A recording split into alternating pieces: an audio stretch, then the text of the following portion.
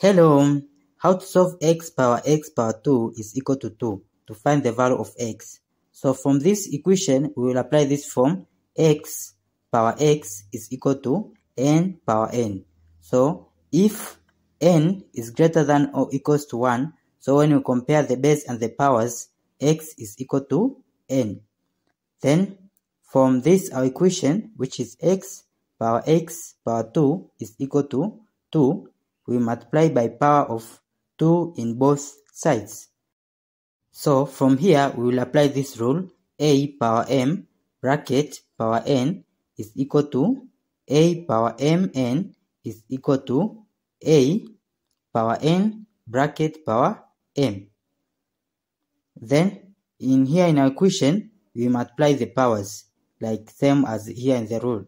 So here it will be x power of x times 2 is power of 2x power of 2.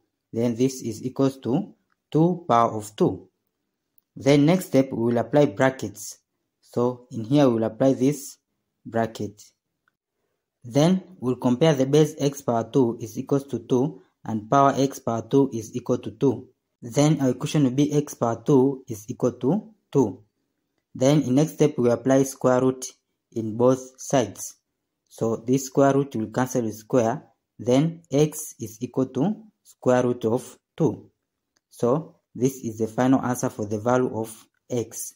Now to check if our answer is correct, to check from our problem, which is x power 2 is equal to 2. So we substitute the value of x, which is square root of 2, in here and here.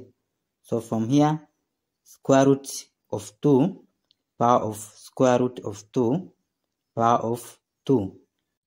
Is it equals to 2? Then from here 2, square root is same as power of a half. Then times 2, square root is also power of a half. Then times 2. So this will it be equals to 2. Then to simplify from top to down, this 2 will cancel with this and this will cancel with this. So here it will be 2 is equal to 2. So as left side and right side are equal, then it's true for the value of x. Thank you for watching. Don't forget these steps to miss out. Subscribe to my channel and see you in the next video. Bye bye.